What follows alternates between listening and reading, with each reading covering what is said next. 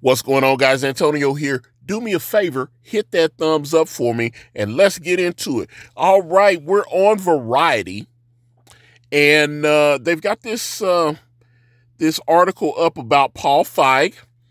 And Paul Feig is an interesting case here because Paul Feig directed the 2016 Ghostbusters, the all-female Ghostbusters, but he also directed was it Bridesmaids, which I thought was hilarious. I thought Bridesmaids I've watched that movie multiple times.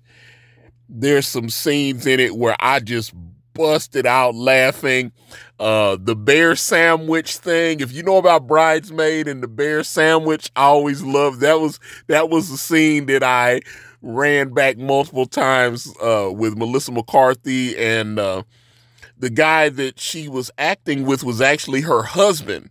Well, he's still her husband. They've got, 2 kids together, I think. But yeah, she's had her husband in a few scenes, but they did the whole bear sandwich thing, and I thought that was screamingly funny. Anyway, let's actually get into it. Paul Feig said so many Trump supporters lashed out at female Ghostbusters. Then Trump mocked the reboot, and everybody went effing cannibal.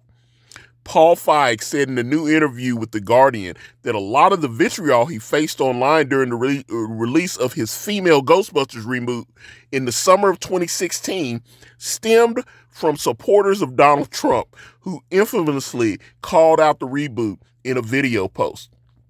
The film starred Melissa McCarthy, Kristen Wiig, Kate McKinnon, and Leslie Jones as the eponymous paranormal investigators. The political climate of the time was really weird, with Hillary Clinton running for office in 2016, Feig said. There were a lot of dudes looking for a fight.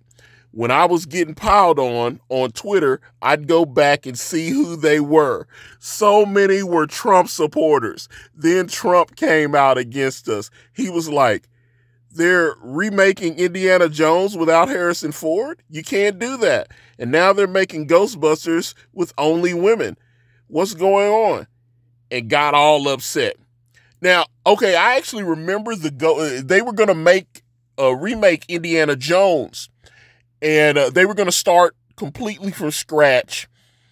And they were saying that Chris Pratt, obviously from Guardians of the Galaxy, and what was he on, Community? But I know him from Star-Lord in Guardians of the Galaxy and the Avengers movies and stuff. But they were going to cast Chris Pratt as a young Indiana Jones and just reboot everything.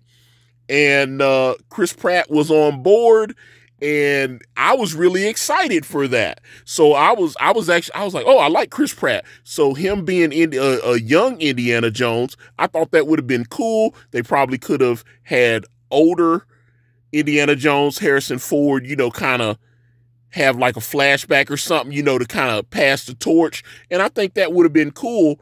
But I do recall that at the time. But let's actually talk about the Ghostbusters 2016 reboot, which I thought was very poor. Like I said, I really enjoyed Bridesmaids. I thought Ghostbusters wasn't very good. And matter of fact, since he's promoting Jackpot, I actually pulled it up on Rotten Tomato. And boom, let's actually see this. This is RottenTomato.com, and Jackpot with Awkwafina and John Cena, Paul Feig movie. What do you know? 31% from the actual movie reviewers. 52% rotten from the audience scores. Are all those people that didn't like Jackpot, are they Trump supporters too? That's kind of funny to me. So that's what I'm saying. So because Bridesmaids was so good, I was excited, and I love Melissa McCarthy. Mike and Molly, I watched every episode of Mike and Molly. I think it's still streaming on Max. Mike and Molly was fantastic, and I love Melissa McCarthy on that. So, and she was hilarious in Bridesmaids. And so I was excited. I was like, oh, okay. I was excited when they said they were doing Ghostbusters. I was like, oh, and they kept saying, from the team that brought you Bridesmaids. So they know they had a huge hit with Bridesmaids, and they're letting everybody know, hey, did you like Bridesmaids? You're going to love the new Ghostbusters. I was like, hell yeah, Bridesmaids is funny. So I watched Ghostbusters, and I was like, oh my God, this is the worst shit. This is terrible. This is Charles Barkley terrible. This is so bad. So it was so bad. And I was like, damn. Oh man. It's like when you go to the cookout and that uncle you barely see, he tries to touch you inappropriately. That's how I felt. That's how I felt when I watched Ghostbusters. And I can assure you that whether I vote for Donald Trump or Hillary or Kamala Harris or anybody else, that has my political leanings have absolutely nothing to do with whether I thought Ghostbusters was a good or bad movie.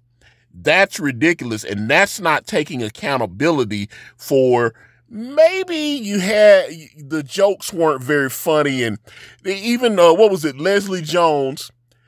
It was a couple years ago, she had a book out. She wrote a book, I think it was in 2019 or so. And she talks, because Leslie Jones is from Memphis. I'm here in Tennessee. Leslie Jones is from Memphis. And she kind of talked about the fact that, they used her, they made some jokes about her appearance, which is what they always do. You watch her career on Saturday Night Live, they would always put her in the situation of, because she's super tall and her face is not what we would call a traditional beauty. So they kind of do these jokes where they kind of put her in like, man, she's the manly woman. She knows this. Like, say, go check her book out. And she knows that she's taught, and she's done interviews where she talks about the type of comedy she does and stuff. She was mocked for her physical appearance, and then she used it to make millions of dollars.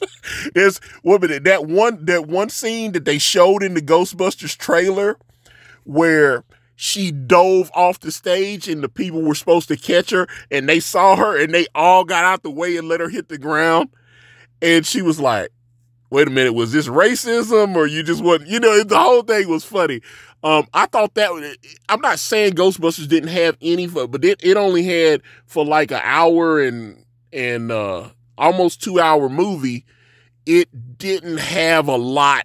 You could have made like a 10 minute Saturday Night Live sketch and it would have been a lot better received, in my personal opinion. But that's just me. I thought, like I said, go read the article on Variety or go check out Paul Feig's interview with The Guardian. You can get some more context on that. But like I said, I think this is someone, whether you like Trump or not, I think I have a feeling that a lot of Hillary supporters also did not like Ghostbusters. That's just my personal opinion. But get in the comments, let me know what you guys think. We're on the road to 3,000. I need you. I want you. Facebook, Instagram. I'm on X. I'm on Threads. All at Ikari Press. Type in IkariPress.com. It will take you to my comic book brand, Way of the Gun. I've got the link to that and my Gumroad in the description. Thank you guys so much for watching. I'm out.